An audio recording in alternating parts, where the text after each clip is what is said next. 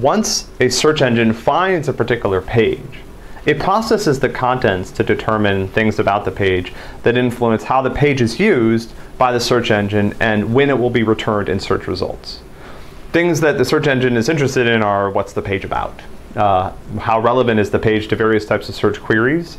How reputable is the page? Can I understand something about that by looking at the content? Is the page similar to other pages? Does the page look like spam or other things?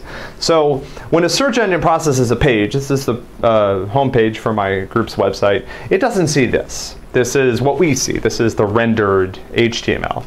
Instead, what the search engine sees in this case is this. This is the HTML content for the page. And there are particular parts of the page that are particularly important or interesting to search engines. A couple of parts of the page that we typically don't see when we browse, but are particularly important to search engines, are these meta tags up at the top. So these meta tags indicate that this is metadata about the page. For example, this metadata indicates that the page is using a character set UTF-8 that describes something about how the page's text is formatted. So the title tag is particularly important to search engines, and there are specific ways that you can format your title tags to try to make them a little bit more intelligible. This one is using pipes to separate the various parts of the page. This is actually the courses page. Let me look at the index page for my group. Okay, so here's the index for my group, blue, and then a systems research group. So that's particularly important information to the search engine.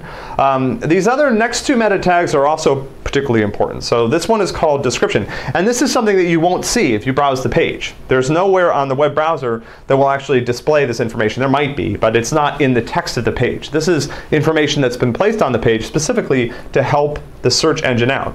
So in this case, it says we design, build, blah, blah, blah. So this is something about my group and what we do.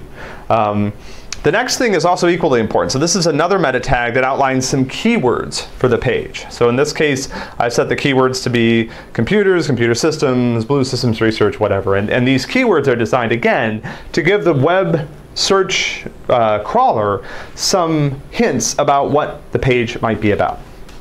But obviously, at some point, the search engine is going to actually process the contents of the page. And it's going to look for, text, right? And it's going to process that text. So if someone is searching for novel computer systems, here that appears as a phrase on the page. It might be included in those results, probably on page like 35 or something. And so here's more content that the search engine is going to use. There's I'll show you another example. This is the courses page for my group. Again, pretty similar. The keywords are slightly different. The description is slightly different. But overall, the approach that a search engine would take to these pages is the same. There's one last bit of important information that I want to talk about. And that's something that some sites have started to provide to help search engines out. This is what's called a site map. So like robots.txt, which lives in the root of a particular website, that's the same place that a sitemap lives. And a sitemap is designed to help search engines find all the pages on a particular website.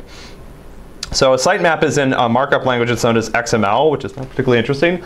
But what the sitemap here indicates is for each URL, it has a list of URLs, and it has every URL on the site that I want the search engine to find. And then it has some information about those URLs. So for example, priority. How important is this URL in the overall structure of the site? So in here, the index page is the most important page. That's priority 1. The priorities are from 0 to 1. And then here's a page about the people in my group. I've decided that's the second most high priority page, 0.9. These are all just relative within the same site. The priorities don't have any absolute meaning. There's also this change frequency. So how often is this page changed? I've indicated that this page is changed weekly. The last modification was actually just a couple days ago. And so this information is provided to a search engine, again, to make its life a little bit easier. Because when you build a website now, you want search engines to find it, and you want search engines to be able to process it properly, find all the pages, and make sure that the search engine knows what those pages are about. But this is how this happens, primarily by looking at the contents, and in certain cases by looking at some of this metadata that the page includes. It's not necessarily visible to the user, but really important and really useful to search engines in trying to understand web pages.